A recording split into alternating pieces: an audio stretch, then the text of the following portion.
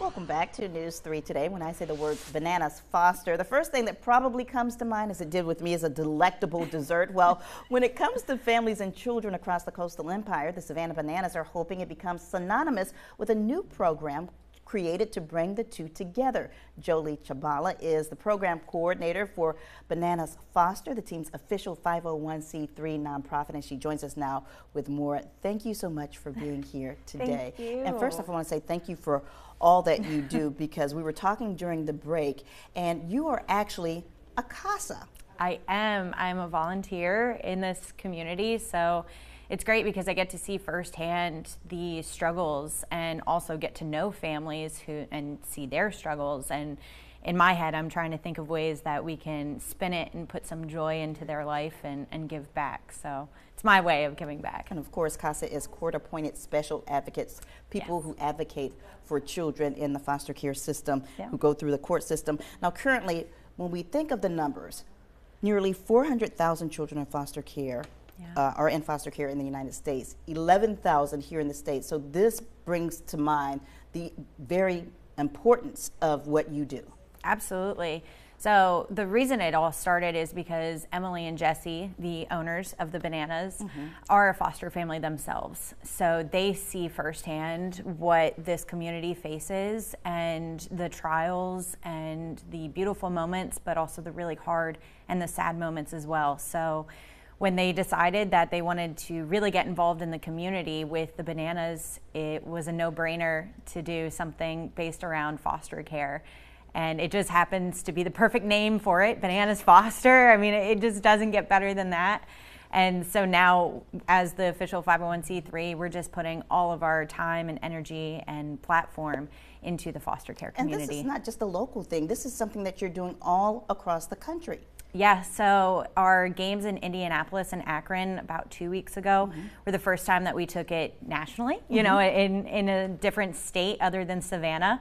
We, of course, want Bananas Foster to be a local organization and to really focus on creating a wait list of foster families here in Chatham County and in Savannah.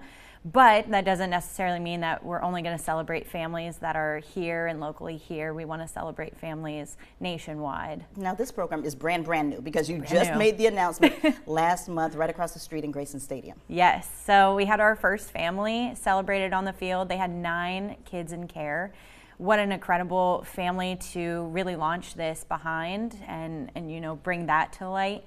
And so after that, we have been celebrating one family per game. It's a program called Go Bananas on Game Day, where we give them a behind-the-scenes look at the organization, but also VIB tickets, very important bananas. And they get a experience like no other, but they also get to be celebrated on the field and recognized in front of thousands of people what they do for the foster care community. And our hope is that one fan or one family in the crowd can see what they do and say, I can do that. You know, we can be a licensed family.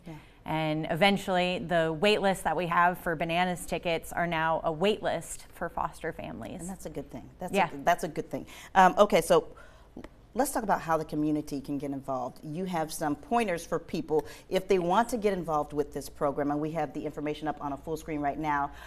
One is to become a foster family. Absolutely. So the biggest ask is to donate yourself, right, and become a foster family.